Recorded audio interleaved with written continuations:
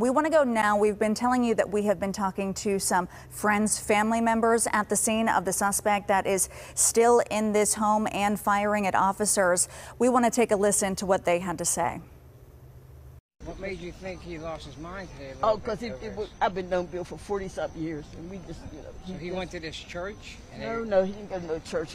He just got involved some kind of way with believing that he didn't have to pay rent. Believing he didn't have to pay rent. Right. So that's why he stopped. He's paying light and gas. Yeah. But whatever is in his mind told him that he didn't have to pay. He didn't have to pay rent. So. Yeah. And it's his brother's house. I mean, it's sad. What? Well, his brother would have to evict him. His brother's dead. He left him the house, from what I gather. Was he in the service? Like in the military? I know the one girl was saying. I don't know. I never remember Bill telling me about. Well, he's 65 years old, so he would have been close to Korea in between. I have no idea, sir. I have no idea. How do you know him?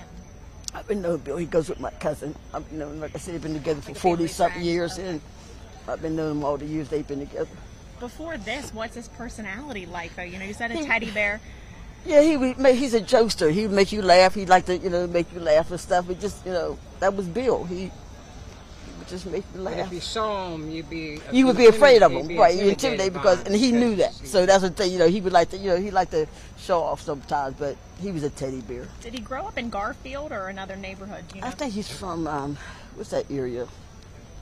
Oh man, I can't think right now, y'all. Yeah. I can't think. Does he have kids? Mm-hmm. And grandkids as well, correct? Yeah. There's no way anybody can go in there and talk to him. They won't let us. They won't let us. Even on the bullhorn? I asked that when I had got here an hour ago, and they said they don't want none of us near because active shooter. But that's not. And he has dogs. I even told him, I said, let his dogs go. If he get his dogs, he would probably come out just to see his dogs. But like they said, we don't know what frame of mind he's in right now. So the dogs, us, So he's in the house that's, you said, owned by his brother. Yeah. Do you know how many weapons he has? No, I wouldn't know.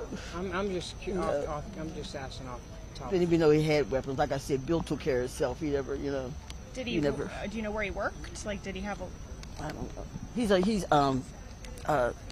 on disability. So, from what I gather.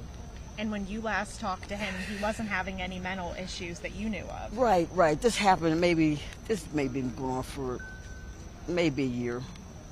It just got worse and worse and worse. So who's the landlord that's I have no idea. I have no idea. I see people have been posting on his Facebook page, like trying to convince him to, because he had some kind of funny posts. They're trying to convince him to come out. I haven't looked. Like I said, if they would just let me or his girlfriend go down there, I know we could get Bill out of there. But it's not like TV. TV, they let you negotiate with the person. But how did you find out it was Bill? Karen called me. His girlfriend called me. Anything else you'd like to say about Bill or want people to know? We just want him out. That's all. We just want him to come out alive and safe. I don't know what else to say. Mm-hmm. Is you said his fiance or girlfriend, is she like preparing for the worst? Yeah, that's what she called me. She said, I think they're going to kill him, Marlene. I think they're going to kill him. So I said, no, Karen, let me get I'm coming. Can you make any sense as to why he'd be getting an eviction notice if he's in the house owned by his brother? Because he wasn't paying.